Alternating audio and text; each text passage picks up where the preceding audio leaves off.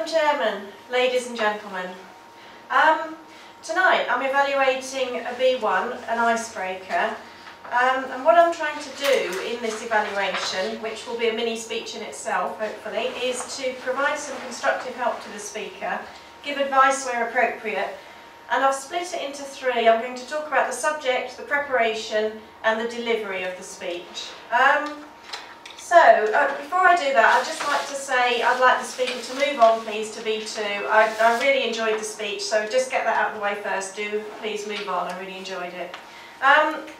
Just a few sort of hopefully constructive points for the speaker. The first thing that we look at is the purpose of the speech and was it achieved. And I think, yes, in this case, the purpose to me was get to know the new person coming up here, and yes, I think the speech really did achieve that.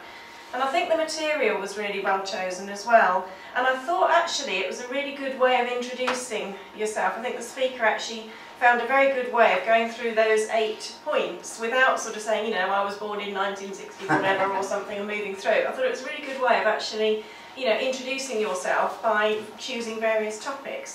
So in terms of the subject, I thought, yes, material was very well chosen and your speech achieved what it set out to do.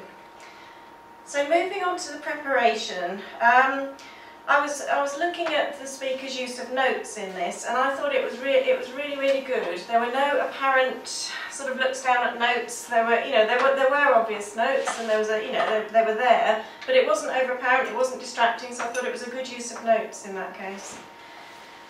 In terms of speech construction, looking at how the speech was delivered and how it was made up. Sorry, not how it was delivered. This construction of the speech. What we're looking at here are things like opening, a logical development and then a memorable conclusion. I've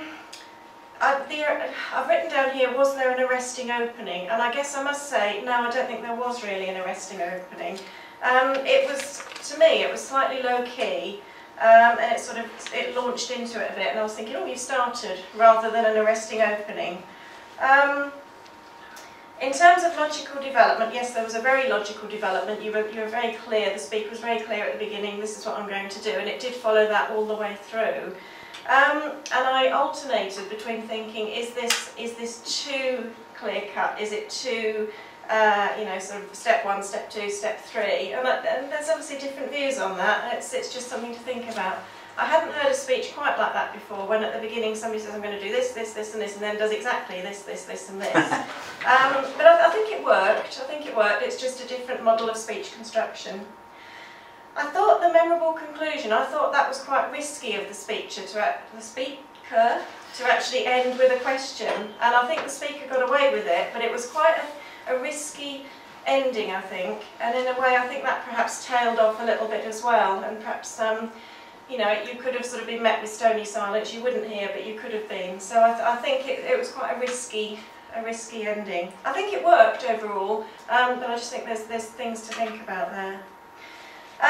Just moving on to the delivery of the speech, I've written down here confidence, a very calm approach coming up here, very calm, very relaxed, a real pleasure to listen to the speaker actually.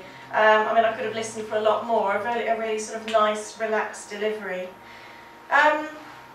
Audibility and enunciation, yes, I could hear every single word. The speaker's voice wasn't particularly loud, but it didn't need to be particularly loud, and it was a very nice voice. It was a very audible and clear voice. So I think, you know, it was very good, and a very nice slow pitch, a very nice, slow pace, a very nice delivery overall, I thought. Plenty of eye contact with the audience, plenty of audience engagement. Questions to engage the audience, and I think there was a lot of audience rapport going on there, so I think that was all very good. A few gestures, it wasn't a gesture speech, but there were a few gestures going on there as well. And I thought the humour was very nicely done as well. I think it was very sort of low-key, nice humour, not overdone, not overblown, but it was a nice use of humour in that. I've got here choice of words and word pictures, which is moving on to future speeches, and I think the thing that struck me most was the words that the speaker used around the hate section.